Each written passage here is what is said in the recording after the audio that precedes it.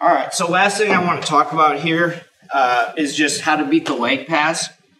You know, I think even when I was in high school, you didn't have to worry about this as much, but something in the past probably 15 years, I would say, with Ben Askren, you've seen more of this funk wrestling, you know, and guys call it scrambling, but it's really not scrambling. If you know the technique, guys, it's good skill, and you got to know how to beat it, right? So, you know, we would wrestle Missouri a lot in college, and certain guys in their program, and then, you know, around the country, you're seeing it more, okay? So you have to know what to do here.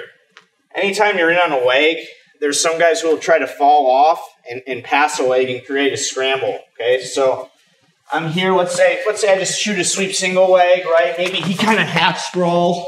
There'll be guys that'll fall over and start trying to grab my leg and pass it over his head here and create a scramble, okay? Now, if I just stayed here, he would raise up, get his knees under him, right? And start trying to reach back. Okay, so a lot of people don't really know what to do here, okay? I don't want to let him split my legs, all right, and end up across his body, okay? So if he goes and he passes my leg, what I don't want to do is try to stay here and start fighting. I'm not going to win this position, guys, all right? You know, in college, they have the neutral danger count now where if I'm able to keep him here for, I think it's 3 seconds, you know, maybe I'll get a two-point takedown, but that's hard to hold the man. All he's got to do is rock off his back, right? You know, whether that way or rock this way for a second and then come back. You got to hold him there for 3 straight seconds, okay?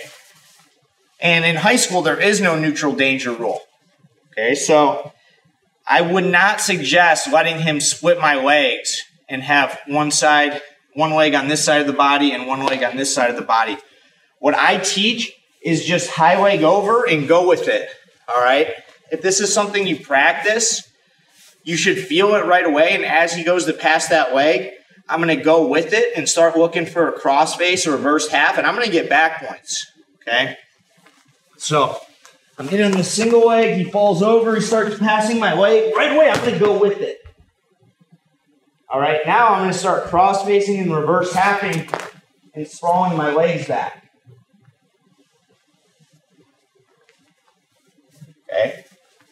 Again, just think about it like that. I'm helicoptering over, and I'm going with it. He's doing the work for me.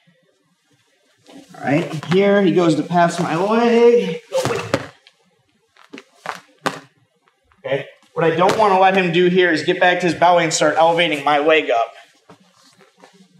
All right, so as soon as you high leg over, you got to understand it's not game over yet. Okay, I still got to really sprawl my legs back and crossface. It's still a fight there, you know. And again, you'll end up in this position from any leg attack. Let's say I even went double leg and I plant him on his hip. Okay, he can start doing that.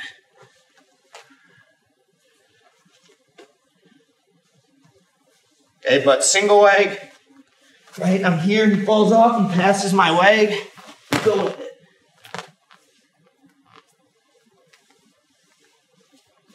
All right, one more time here, a little slower. Okay, I'm here, falls off, he passes my leg, go with it. Crossface, reverse half, back points, get the pin here if you can.